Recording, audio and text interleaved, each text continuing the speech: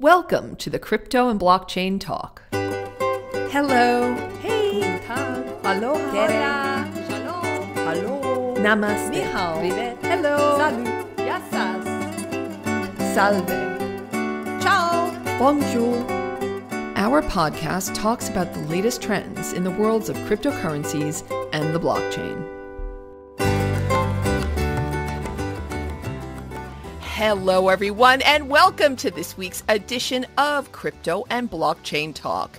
And with me this week, I have none other than the lovely Mr. Jonathan Dunsmoor of Dunsmoor Law. And we're going to need him today because we're going to be talking about a lot of aspects of law that are going to be coming in, and perhaps in some way, shape, or form, they will affect you, especially if you're in the cryptosphere. So in the first instance, hello, Jonathan. How are you? I am doing excellent. And by the way, I should also, somebody pointed out I should announce who I am. My name is Aviva Õunap, and I'm the host of Crypto and Blockchain Talk. So I would like to, again, welcome everyone. And I'd also like Jonathan to do a big fat disclaimer right now while I take a sip of tea and sit back and listen. Jonathan, rip through it. Thank you so much. And thank you for having me as always. All of the information that Aviva and I provide is for educational purposes only. None of this information is to be used as financial advice, investment advice, and definitely not legal advice. Do your own research and make sure that you are well aware of whether you put fiat into it or whether you put your crypto into it. Make sure you know what you're getting into. Absolutely. In other words, do your frickin' homework. Okay, so Jonathan, I told you when I just called you up, I said, look, I'm triggered. Some of this stuff today that we're going to talk about has literally set me alight. And we will go into that in a very sharp minute. But let's first start with something not so volatile as such. Or maybe it is. I don't know. And that's the new crypto bill that was introduced in the U.S. Congress. And it's supposed to be the most comprehensive yet. Now, there's a lot of information written about this. And basically, there's a representative in the U.S. government. His name is Don Bayer. He's a Democrat. And he has put forward a bill. And the name of this bill, which is 58 pages of probably very enthralling reading, is called the Digital Asset Market Structure and Investor Protection Act. And basically, this bill would allow the Treasury Secretary to veto the creation of stablecoins and also direct regulators to define rules for DeFi and possibly create a charter for crypto exchanges, plus a whole bunch of other goodies in this bag. Now, I have to tell you that before we really go into the legalese and the legal side of stuff and how this is going to affect people, because it's also going to, there's a section on here which I think we kind of alluded to in the last podcast. There's a section that we were talking about last week that was about collecting tax data for obviously reporting to the IRS, these kinds of things. But I don't really mind vetoing the creation of stablecoins because that, in a way, is going to just lead me straight into Tether. And I'm just like an attack dog when we talk about Tether, because that thing, when I say that thing, folks, I mean that thing. And if you still haven't listen to my 5,000 other podcasts where I talk in depth with some very, very intelligent people about Tether and what's behind it, because a stable coin is supposed to be in a 1-to-1 ratio to the US dollar, and therefore it means that somewhere in some repository, some bank, some vault, you're supposed to have $1 US or whatever the denomination in fiat is for every crypto that you have. And we all know that Tether has a bunch of belly button fluff and lollipop sticks in their vault. And so I don't mind the government overseeing or having the ability, I should say, the ability to veto the creation of stablecoins. I actually quite like that. But, and I'm sure, people like Circle and for USDC, I'm sure people like this are probably not very happy with this act. But there is a number of other things in this piece of legislation. And what it really does, just to sum it all up, it says that we need adult supervision in the crypto sector because everybody is running amok like a bunch of dumb babies. And a lot of people are losing their shirts, and a lot of rich people are getting incredibly rich. And I think that there is a lot of ground that this bill is trying to cover to, in essence, it looks to me like, protect those who really do need the protection. So let me hand it over to you so that you can give a little bit more body to what this bill really does encompass. And I know that I just launched straight in with the stablecoin aspect, but you gotta forgive me for that. And again, folks, if the most concise compilation of content regarding what has happened and is happening with Tether, just Google Amy Castor, Castor, Amy Castor, and Tether timeline, the Tether timeline, and just read it all there. And that's a really good encapsulated synopsis of what is happening with that quote-unquote stablecoin. So without further ado, could you just go over this latest bill and how you feel it's going to be impacting both individuals and businesses?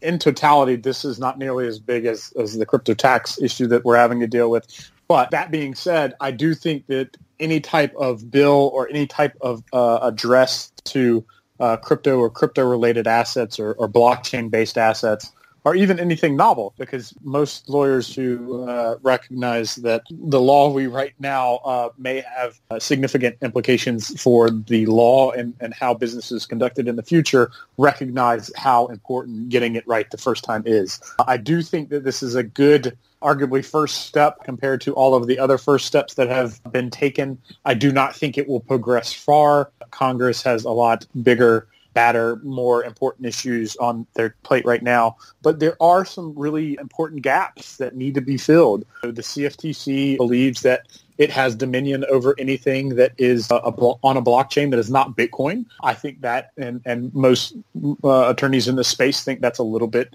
dubious at best. New commissioners coming to the CFTC, so that entire kind of model is probably going to change, and we're going to get to see what those commissioners believe and what, quote unquote, is a derivative on a blockchain. And I'm excited about that. Would I like to see legislation that would help guide those future commissioners? Absolutely. But it needs to be the proper legislation. That's the problem that we had recently, where all of, I guess, the millions and millions of dollars of lobbying money that has been spent in the crypto industry is nowhere near the millions and millions, if not billions of dollars of money spent in the financial industry, because we were really tripped up by this sneaking in of this crypto tax bill. And I think that if we do move something forward, especially in a standalone bill, it needs to be as robust as possible and actually hear from the community. And that's everyone from the Bitcoin maximalists, who believe when the world burns down, Bitcoin will still be there somehow.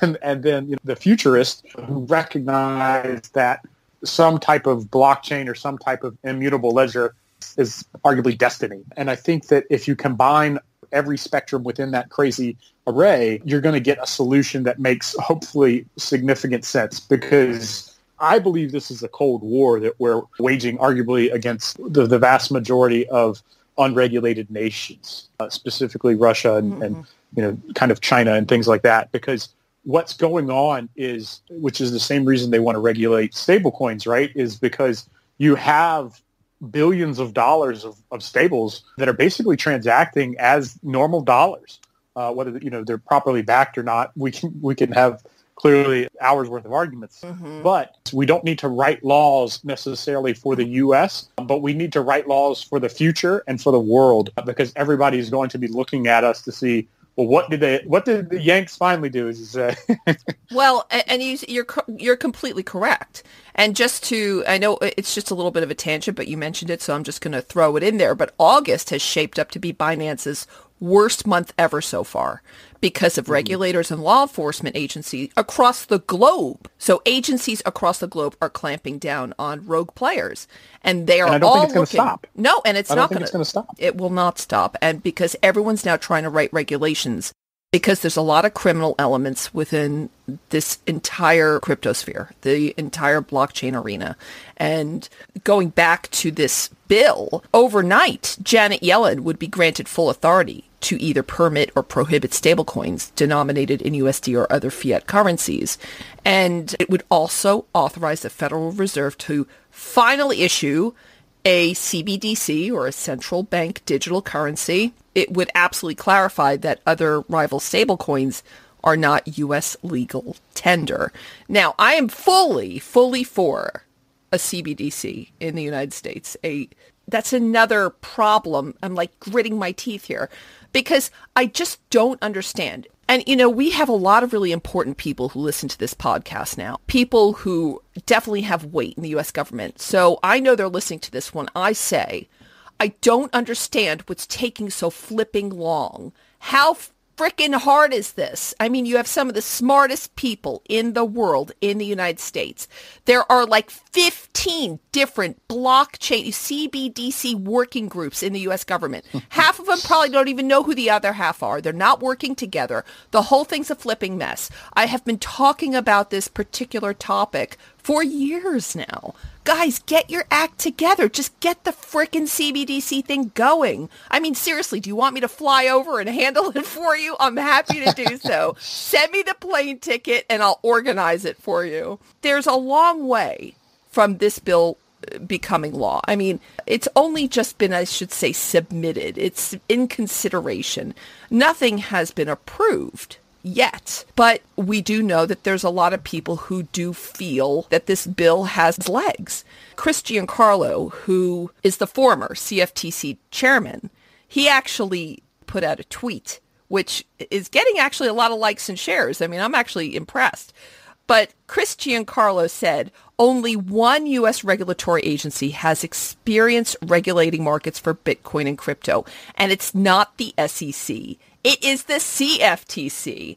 And if the Biden administration is serious about sensible crypto regulation, it needs to nominate a CFTC chairman. Now, there's a reason why I'm actually talking about that in just a moment. We're going to get there. I know I keep saying in a moment. There's just so much to unpack.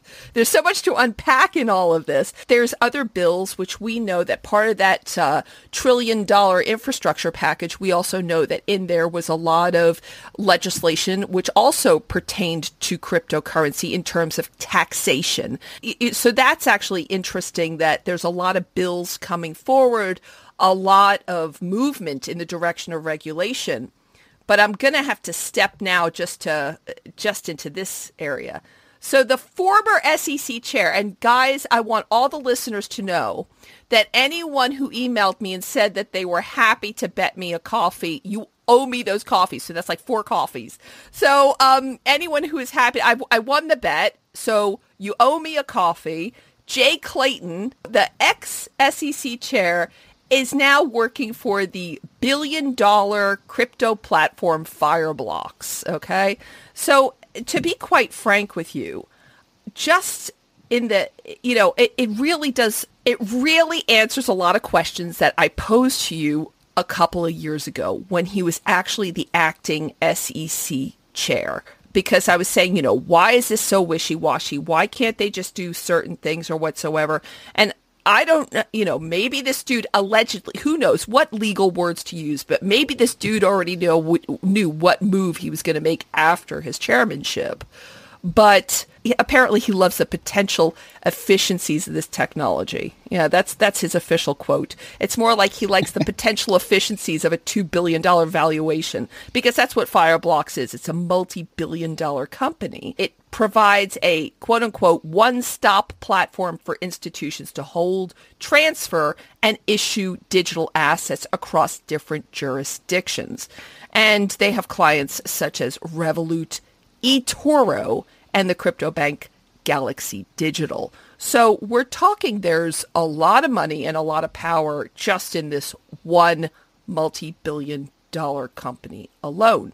So I don't know how to do the I was right dance, on a podcast. I mean, you can't see me. You can't see me doing it's so obvious why things in some instances are moving slow. Am I just turning really cynical? Anybody who's been a part of the public's quote unquote public servant has always made their money, or at least traditionally, after their public service, right? And I think Clayton was eventually going to go, of course, to, the hottest industry, which is crypto and blockchain. But, I think that overall, we need as many smart people in this industry as we can get. We're still, the running joke is that we're still so early, but there is exceptional value in having really smart people who know their industry. Let me tell you something right now. I'm not convinced about the whole Jay Clayton thing, because even Hester Pierce criticized her own agency just this last Monday after she announced the enforcement action against Poloniex. Yeah?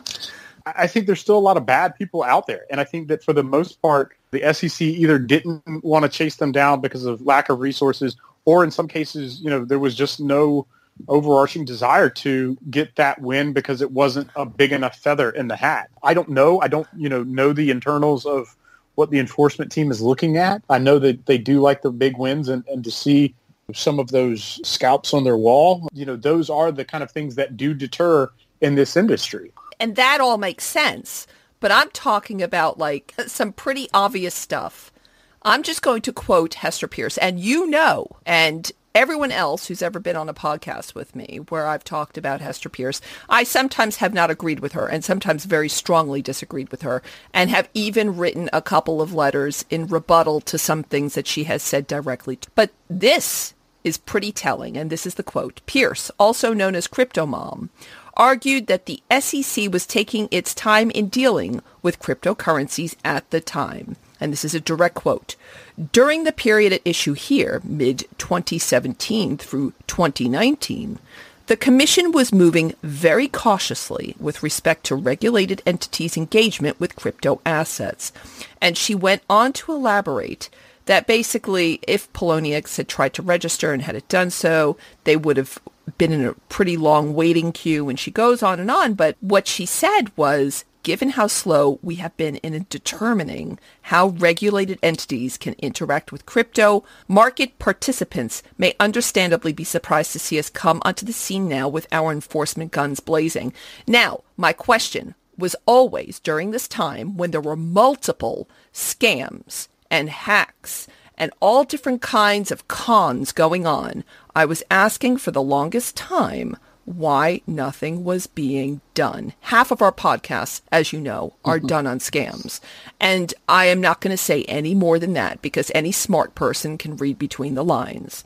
So, yes, the SEC this year has brought forward 75 enforcement actions, but these are probably 75 enforcement actions that should have taken place literally from the word go. I mean, what's taken so bloody long? For real.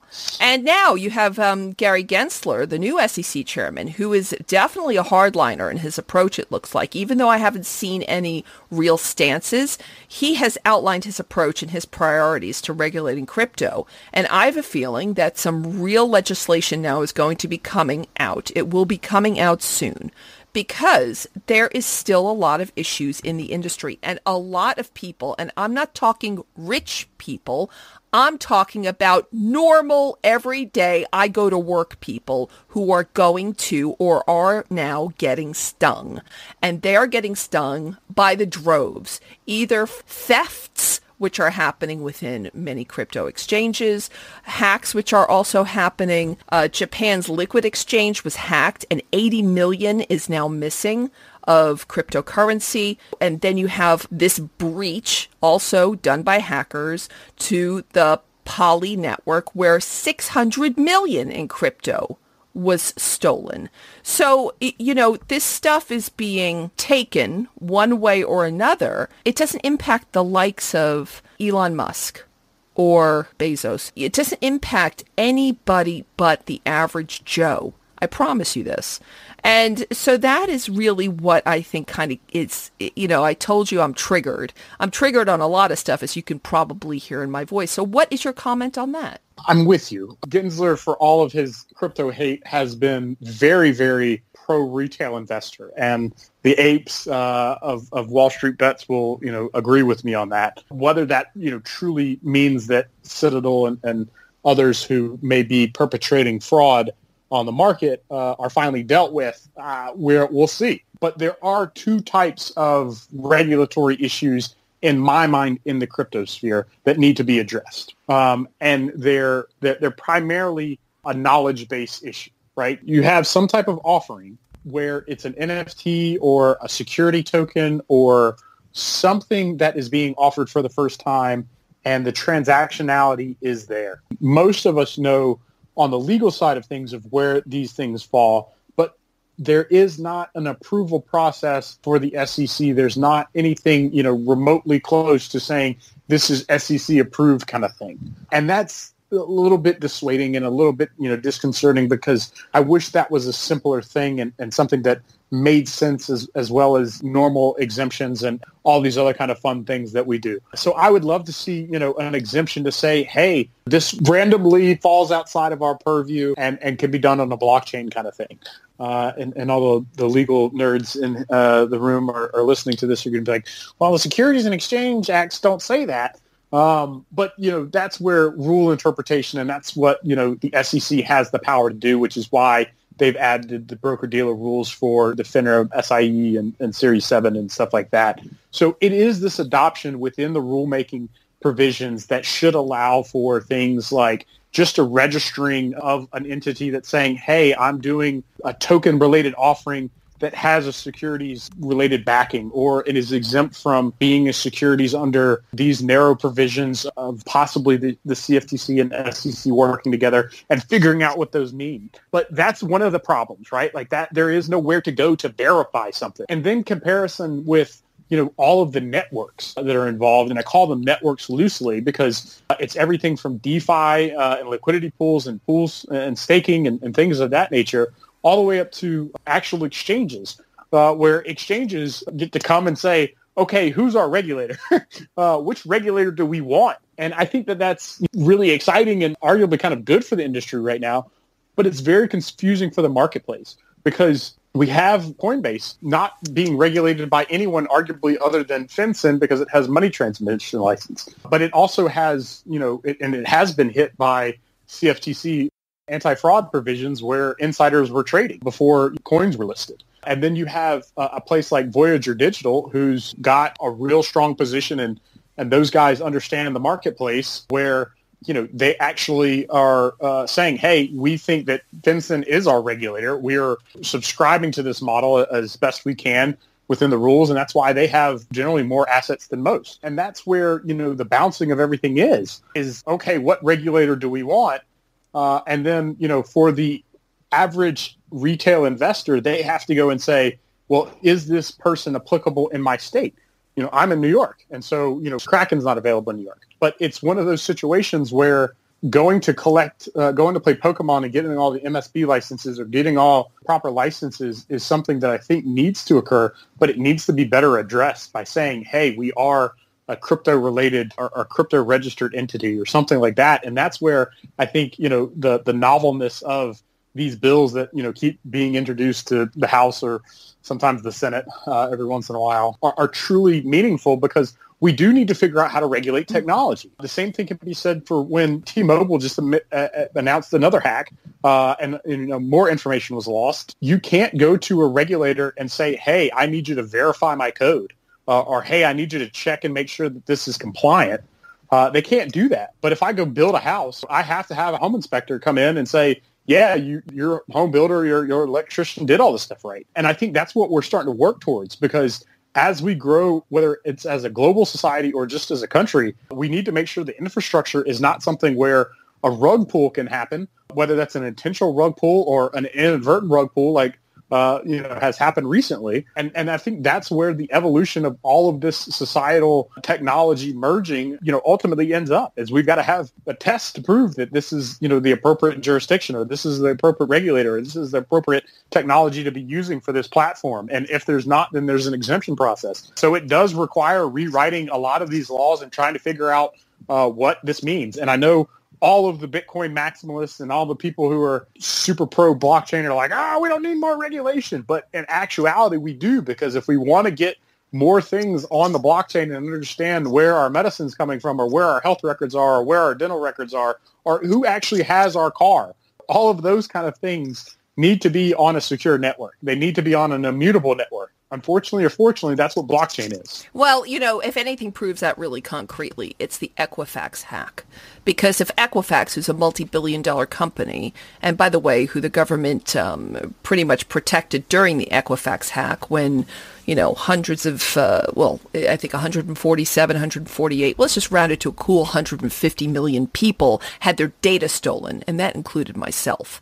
And so, and by the way, we were all given out-of-court settlements where everyone, I was awarded $10. And by the way, from the Equifax hack, I ended up having to do a whole bunch of stuff to change, because it was not just in the UK, it was in Canada and the United Kingdom. So I had to, my phone was, I ended up having to actually get rid of my phone because of the Equifax hack, all because they could have used something which was more secure, i.e. blockchain.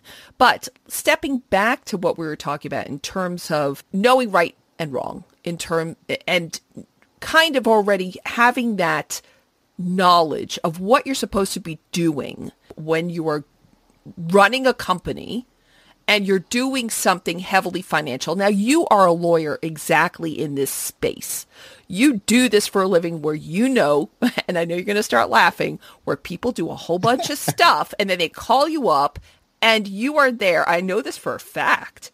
And you are like in disbelief with this look on your face, like, why didn't you file these forms? Why didn't you call a lawyer before you started this process, instead of now trying to wangle your way backwards and try to do, a lot of people know when they're doing wrong from the word go, but they still proceed hoping they're going to get away with it, i.e. every single crypto project who now the SEC or FinCEN or CFTC is going after.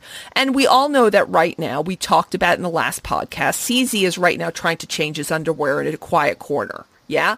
And of course, Uniswap delisted 100 frickin' tokens from their interface, and that includes the options and the indexes, okay? Because you know what? They're not stupid. They went, oh my God, there's a lot of regulatory issues here, perhaps. Let's just quietly get rid of these 100 tokens and maybe nobody will notice. I mean, it's really actually quite funny because everyone looks at how much money. I have to tell you, there's an intern in my office.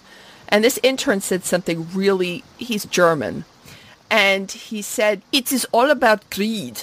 Greed is what is happening. And I said, you know what?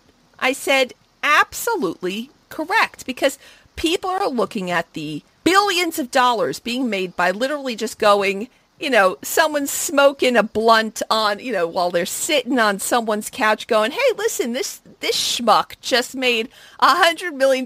Let's start a DeFi platform. And let me tell you where that's getting people right now. Yeah, so right now, it's so funny. It really is. The whole thing is hysterical. I mean, seriously, one day when we're living on Mars and we look back on all of this and, we're all using whatever coin at that time, we're going to sit back and laugh at all this because this is literally like falling and getting up and then falling and getting up again. But two guys are probably going to go to jail for a very long time. Why are they going to go to jail, you ask? Well, I'm happy to tell you. Because the SEC just recently brought charges against these two guys from Florida because they opened up a DeFi company and they raised $30 million by selling illegal securities. Yes, I filled in the word for you, Jonathan, before you did. And via so-called smart contracts. And this is, by the way, in quotes on this site. So, it's one of a, and that this number is not included in the 75 major actions taken by the SEC. towards crypto companies. These are one of the low-level ones that for some reason don't get included in that count. I think it's because they haven't been operating and therefore fined. This is one of the many, many poor schmucks, like I said before, who basically said, yeah, we're going to set up this offshore company. And because it's in the Cayman Islands, I mean, it's not the United States. We're going to just like pump millions of dollars through this thing. And yeah, they can't touch us. And in a minute, I'm going to have you explain. I just want to talk about this Ohio guy for a second, and then I'm going to have you unleash, because I want you to explain how the Cayman Islands, how the SEC has jurisdiction in many places. Then you have this Ohio guy, which is big news. I mean, this has hit mainstream, not just the crypto outlets. You know, some Ohio dude, he pleaded guilty to running a $300 million Bitcoin laundering conspiracy to help drug traffickers. Now, you see, this is the reason why a lot of regulators have big issues with the DEXs, DeFi platforms and Binances, etc., which is, of course, an exchange of this world. Because, you know, this guy was basically moving hundreds of millions of dollars of Bitcoin to help bad people hide the source of their income or hide their money. And this all stemmed from the darknet. And it's just another one of these weaving this web of intrigue again.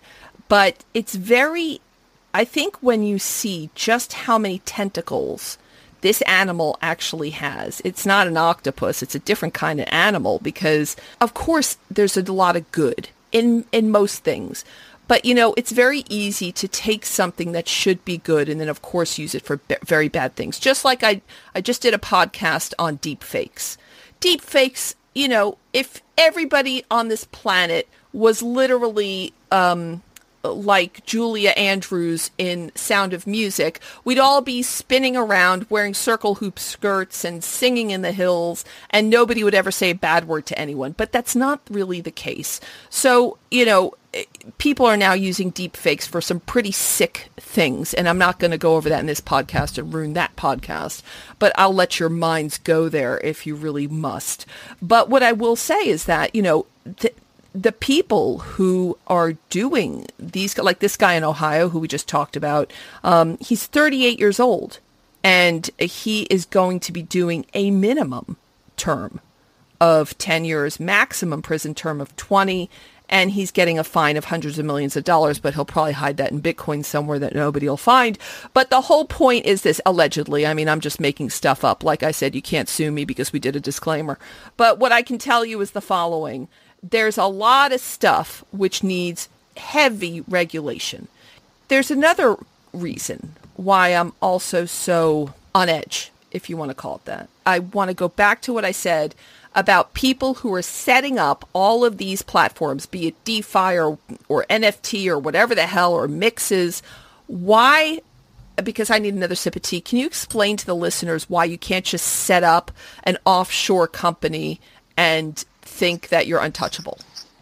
Oh, you totally can. You just set off offshore and you're fine. The SEC can't touch you. That was sarcasm, folks. I mean, I deal with this, I kid you not, almost every single week. There and you go. It baffles me because I don't know whether it's a misconception that, you know, originated during the ICO craze, and they get bad legal advice, whether it's from, you know, somebody's blog or you know, maybe originally we used to get a lot of bad clients who got bad legal advice from other lawyers who saw how much ICOs were making and then tried to do ICOs themselves without having any knowledge of securities laws. And for those that, you know, not to toot my own horn or others that practice in this space, securities is the most dangerous law there is, because they will throw my ass in jail right alongside my client, if not name me first. And the reason that is because we are considered gatekeepers, literally, in the marketplace. And so we have to conduct due diligence. We have to do all of these certain, you know, regulatory requirements before we let something loose in the marketplace. And so if you have a securities attorney who knows what the hell they're doing, they're going to keep you out of jail because they don't want to go to jail too. And as I joke with my clients, I don't look good in orange, and I am not interested in going to jail. So with that being said, all of these either lawyers or wannabe lawyers or fake lawyers has decided that, if you're offshore, the SEC can't touch you. They don't have jurisdiction. Well, that's not true, right? Because if you offer something to Americans, or you're an American company, or you have an American subsidiary, or what we call Nexus, and the CFTC and I are fighting about Nexus, but as long as you have something that basically touches the U.S. shores, then the SEC can get you. Same thing goes for FinCEN. And that's one of the reasons that anybody who's ever sent a wire, especially an international wire, guess what? It bounces through New York, the Southern District of New York. And that's how we get jurisdiction over you as Americans. That's one of the reasons that, we can do sanctions against Iran and Russia and all these other kind of fun things, is because most wires and ACH payments are routed through some territorial jurisdiction in which the U.S. has control. And so the same thing goes for crypto. If you just have something offshore and you wire the United States, and you really have to take, the proactive measures of making sure that they're not using a VPN or anything really creative like that, like you arguably have to do your own type of KYC, then you could arguably say that you are offshore completely. But if you have people onshore and hold themselves out as a place of business, then you're going to run into some significant problems in saying that you're an offshore company. And so due to the nature of DeFi and some really shitty legal advice people have been given, whether it's from some of these bigger firms or whether it's some of these so-called wannabe securities lawyers, these operations don't work. And eventually they will cause a lot more harm to the individual and the marketplace than they're worth. The same reason that, everybody thought setting up in Gibraltar or Malta or these other places would, kind of ignore you from SEC rules and regulations. And unfortunately or fortunately, that's just not the case. There's a couple of things I'm pressing the BS button on. Now, I want to just say, again, listeners, I'm starting to think I'm a bit of I don't want to say the word oracle, because there's another, oracle has different meanings in blockchain, but I'm starting to believe I'm a bit of a fortune teller, because another piece of news has come to light, which makes me so brilliant, because I guessed this already on not one, but two podcasts. It's obviously recorded, so it's not like, anyone could say, no, you didn't say that. It's actually recorded, because I said, when it was on one of the many podcasts I've done on Elon Musk, when he was shilling for Doge. Matter of fact, I'm going to start making T-shirts, and I'm going to literally have on there his picture, shilling for Doge, because let me tell you something right now. I said to everyone on the podcast, I said, I guarantee that Elon's move is going to be, because it made sense to me. Why would he take one of the biggest shit coins in the world? And that's what they're called, folks. I'm not being foul-mouthed for no reason. Obviously, it's an altcoin if we're going to be nice. I mean, he could have bought many. I mean, there's a lot of crap coins out there. You have the COVID coin. He could have bought COVID coin. He could have bought so many others. But he was shilling for Doge. And I said on air, I think he's going to do something to make a move to kind of like take it over and then rebrand it to something else coin. I said that's the only reason I can think why he would go for this coin. And then I read this little tiny tidbit and I started to smile, at least on one side of my face. The other side will curl up in a couple of months. The Dogecoin Foundation has just released the following statement, that they have been reestablished with a renewed focus to accelerate the development of Dogecoin. Among the foundation's advisors are Ethereum's co-founder Vitalik Buterin and Jared Birchall, who is the head of Elon Musk's family office and will represent the billionaire Dogecoin advocate as legal and financial advisor. Now, I'm sorry. I'm so sorry, folks, that I sound like I'm like so anti all of this, but I'm a blockchain girl in a blockchain world. It's fantastic. I'm made of plastic and all that. And I definitely love crypto, but this smells. Sorry. It stinks. And I got to tell you something. Shilling for Doge just got a whole new meaning. Can I have a comment on this, please, sir? I don't understand the Doge push. I get people love that stuff, and I know that Cuban and Elon have been tweeting about it or something, and I find it a little ridiculous when they do that. I find that very interesting. I mean, look, even the guy who invented Doge is like, I don't get it. Even he's confused. It goes back to really, maybe the way I'm going to wrap up this podcast is almost like a bit of nostalgia, in that I love the idea of decentralization. I love the idea of common man, like you do, coming together. I know you love this idea. I know that you really do love Kumbaya. I know that I love the whole Julie Andrews idea of spinning on mountaintops singing "The Hills Are Alive." I get this, but it just ruins it for me. These people are ruining my karma, dude. They're ruining my dream. And, when I see stuff like this, I just go, Vitalik, why? I just don't understand. I mean, really, I'm not sure if we're rushing this whole. I think crypto was doing beautifully when it was growing organically, when it was founded by that group of merry men. And, then you had, like you keep talking about the smooth-brained apes who are like, the Reddit crew and, the Reddit armies, and real down-to-earth people were actually pushing this forward, that forward momentum. It was growing organically. And I feel like now it's a bit of it's got this taste, a bad taste. It's just doing something I don't like. And because it's doing, and I can see what's happening. Anyone can if they open their eyes wide enough. Because this whole idea of how something, when it all of a sudden goes from a gentle organic growth to what feels like forced fist down the throat, shill, I feel like people are ruining the party. Do you feel that way, or is it just I'm having a bad Thursday? I agree, and I think you're right. I think there have been a lot of the Wall Street kind of investment crew who've come in and recognized the benefits of crypto, and it has become a little bit more commercialized. My biggest fear is it becomes overly commercialized, and we don't really build a better world. We just build a new wealth gap for people who have already been, fairly wealthy, which is one of the reasons I'm, very frustrated with Elons of the world, right? I mean, I don't understand if I'm the only one who can see when you have such incredibly wealthy people going into these ecosystems and investing. It's kind of the equivalent of leaving your toy in the sandbox. And a bigger kid comes along and says, I want that toy, I want to play with it, and then takes your transformer and turns it into a totally different toy that,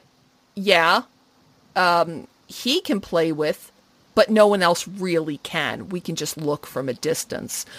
I'm not the only one who can see this. I can answer that question for the listeners. I know for a fact regulators and really see where this could go, and hence the reason for now, the foot on the gas of anything to do with regulation in this space, because it's looking dicey. It's not what it was supposed to be. It's really, in my opinion anyway, and look, everyone's entitled to their opinion. I'm entitled. I mean, this is my podcast, so I'm allowed to say my opinion loud and clear. You have your opinion. I love your opinions, and I love to hear them loud and clear. And that's the beauty of a podcast, because we get to voice our opinions as different as they are, and people can also do their own research, as we said at the beginning of the podcast, and kind of make up their own minds as they go along. And yes, today I might be ultra cynical. I took my ultra cynical pill, but we're just going to, I guess, have to wait and see how this plays out. But before we close out and everything, I'm going to now tell everyone what is coming in the future. It'll be next month. But I have a world exclusive with the CFTC themselves. They are coming on. Now, the CFTC have never come onto the podcast, onto a podcast as a guest. The only time the CFTC have done anything is on their own CFTC podcast, which is now defunct. And they've also been recorded as part of an interview that was done at a conference, and then that was streamed onto a podcast. They're actually coming on as a guest. to Crypto and Blockchain Talk. They are making time out of their busy schedules and coming on to Crypto and Blockchain Talk, where I will be grilling them on a number of questions. I will be talking to them about what the future regulatory landscape will look like, what is serious in discussion, what is more dreamscape, but that is coming soon. So what I will do now is close out for today. Jonathan, thank you so much for coming on to Crypto and Blockchain Talk. You know the love is real. Thank you so much for having me. I'm so excited and honored to always be a part of this educational experience with you. Well, I want to just thank everyone for listening to this week's edition of Crypto and Blockchain Talk. Please download this podcast on one of the many podcasting platforms that are written on our website, Crypto and Blockchain Talk. You can find a whole slew of podcasting platforms where we will stream this podcast onto. We also want you to know that you can listen to this podcast on our sister radio station, Crypto 24 Radio. That's crypto24radio.com. You can listen to this podcast and many other interviews and lots of cool music and lots of other things 24/7 around the world. On top of that, you can talk to us through one of our social media channels, being Facebook, Twitter, and Instagram. But most importantly, we love to hear from you directly. We love these emails. We also love the positive comments that we are getting off of the different channels. So for instance, we just had a really lovely comment from someone who said that they loved how forthright and honest we were about the crypto industry. And that is because we want to give you the right picture. I also want to thank you again for taking time out of your very busy schedule and listening to us. We know that you have many choices to listen to out there, and the fact that you tune into us means the world, and I mean that with all sincerity. So please be safe, take care, and goodbye for now.